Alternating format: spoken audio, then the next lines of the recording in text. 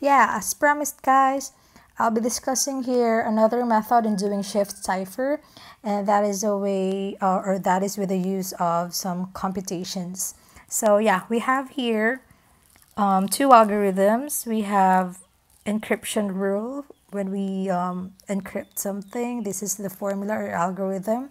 And if we are to decrypt, this is the formula that we are to use. Okay, so let's start with encryption rule first. There.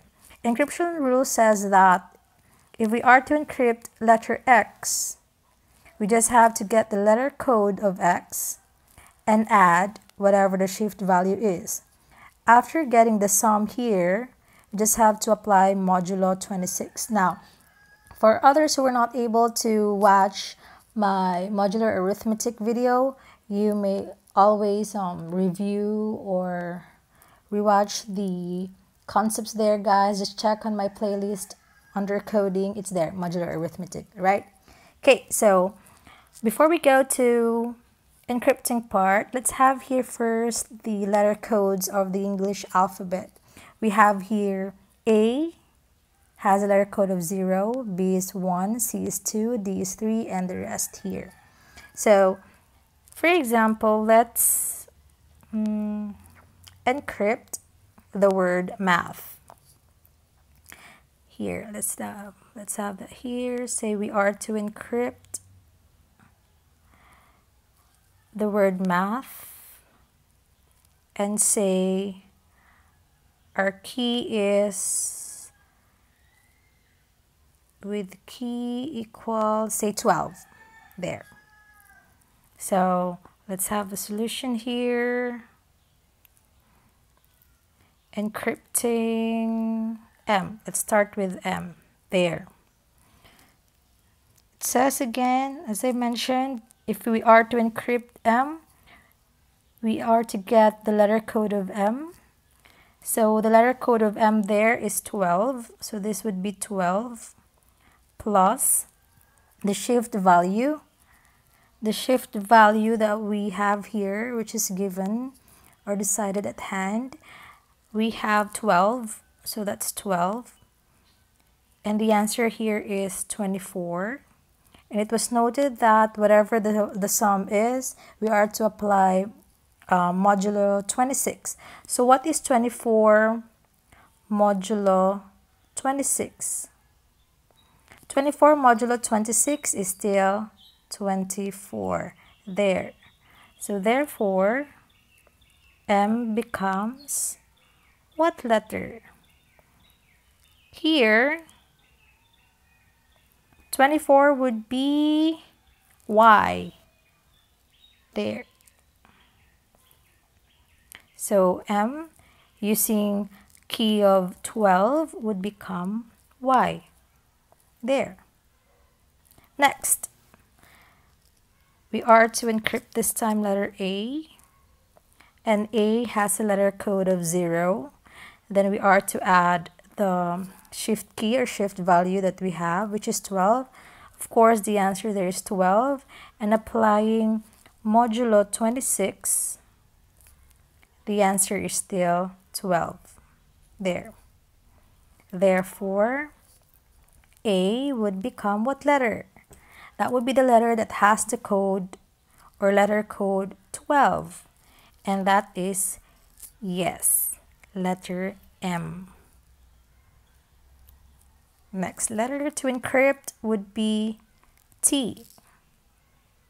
And T has a letter code of 19. Then plus the shift key, which is 12. That would be 31. There.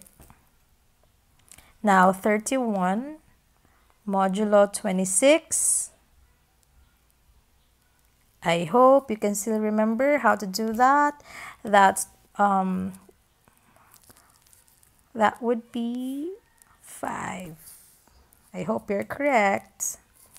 Next would be, 5. So therefore T would become letter F. Yeah. Lastly, we are to encrypt H. H's code is 7 plus 12 would be 19, and 19 is congruent to still 19 modulo 26. There you go. So H would become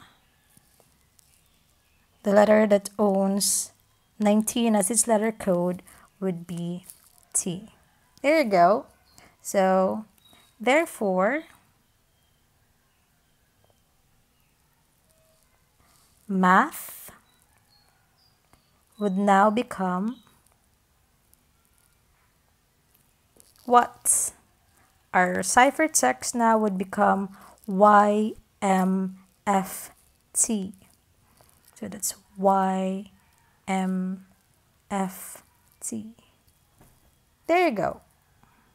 Now, how about decrypting this time? Meaning, sige, let's have like knowing, or what if the given ciphertext would be YMFT, right? So what if this time we have, or we are to decrypt YMFT? And of course, when you are to decrypt, you have to use the same key. So the key should also be given when you are to decrypt. So the key there would be 12. Of course, if you are to use different key, then you cannot retrieve the original message. There. So let's check if we can retrieve the word math using the algorithm here, or the decryption rule. Okay, so solution would be this.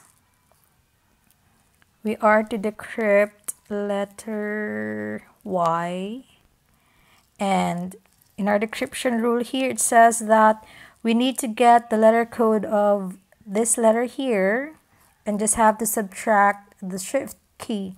So the letter code of Y is 24. So this is 24 to be subtracted by the shift value, which is 12, and that is 12.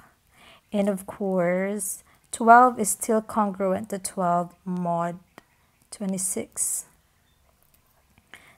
Therefore, Y is actually letter M, because the code, or the letter that owns 12 as its letter code is M. See, we can retrieve our message. So D, or decrypting this time, letter M. So letter code of M is 12 minus our key, which is 12. The answer is 0. As discussed in modular arithmetic video, 0 is still congruent to 0 mod 26. And the letter that owns 0 as its letter code is, of course, A. You see, we can really get the original message math. Let's finish this. Let's have D. Was it F? Yeah, F. There, letter code of F is 5 minus the key 12. There. But 5 minus 12 is a negative number, and that is negative 7. As noted, or as discussed in modular arithmetic, negative 7 modulo 26. If we have that, we just have to add 26 to negative 7 until we find the first positive number. So negative 7 plus 26, that's 19. Won't believe me? Okay, let's double check. So that's negative 7 plus 26. There you go. The answer is 19. All right, so let's have that one here. So F is actually letter T. And lastly, T this time. There, our last letter. T's letter code is 19, yes, minus 12 is 7, and 7 is still congruent to 7 mod 26, and that letter is H. There you go. So yeah, so YMFT is actually equivalent, is equivalent to math with key 12.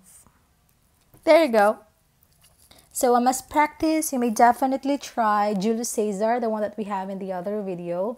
Try this time computations method or calculations method in Julius Caesar, and double check if we are to get the same answer here. Okay, all right, see you in my next videos, guys. My next videos would be other crypto systems, that would be affine cipher and original cipher. Thank you.